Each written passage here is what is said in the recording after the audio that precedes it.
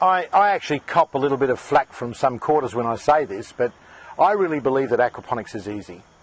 It is the easiest form of gardening I've ever done. Okay, you have to follow some rules, and the rules are that you must look after the fish, you must make sure they're happy, you cannot spray any pesticides or insecticides around, you'll kill the fish. You've got to obey some pretty basic rules, which once you understand them are just common sense. But apart from that, I really believe it's the easiest vegetable growing system that I've ever encountered in my life. And I've got to say, my dad was a small crop farmer.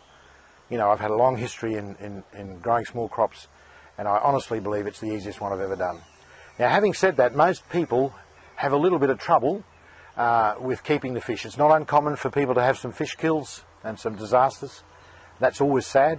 I always try to avoid that.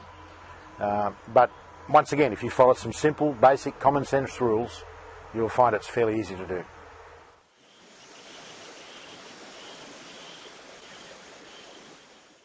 There's been quite a few actually, so it'd be hard to pick one. But I think probably my first experience is the one that sticks out in my mind when I purchased my first 100 fish.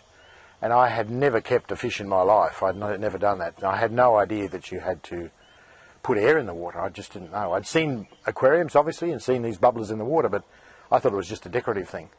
So I purchased my first 100 fish, put them in a tank, and no aeration. Come down the next morning, all 100 fish were dead. I mean, at the time, it was very distressing. I look back on it now and laugh, but at the time, I just didn't know why, how, or when. And I went and bought another 100 fish and did exactly the same thing again the next day. It was then I started to ask questions about what was I doing wrong. So I hope many of you are not quite that silly to do that first up.